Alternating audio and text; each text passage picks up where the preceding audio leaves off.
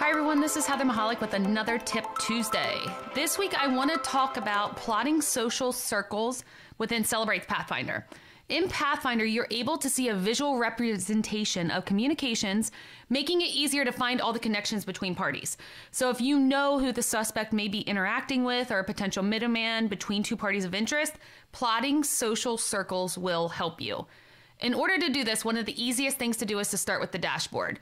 And here you're going to see the top interactive parties. If you go into the dashboard view by clicking go, you're going to be able to see the parties widget, which is going to show you the owner's main connections and different numbers. If you click on one of those, it takes you into the chat view.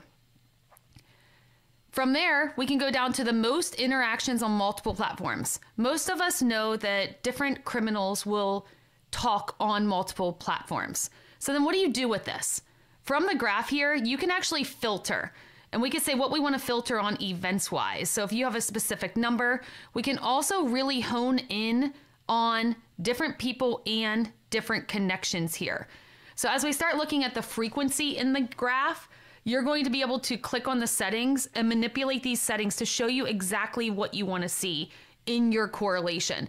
It may make what I like to call the spider web of investigations a little bit easier to digest.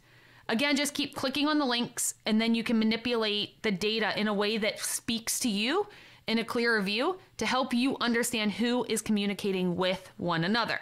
You can always bounce back out to chat view here, and you can also do searches within Pathfinder in this type of view.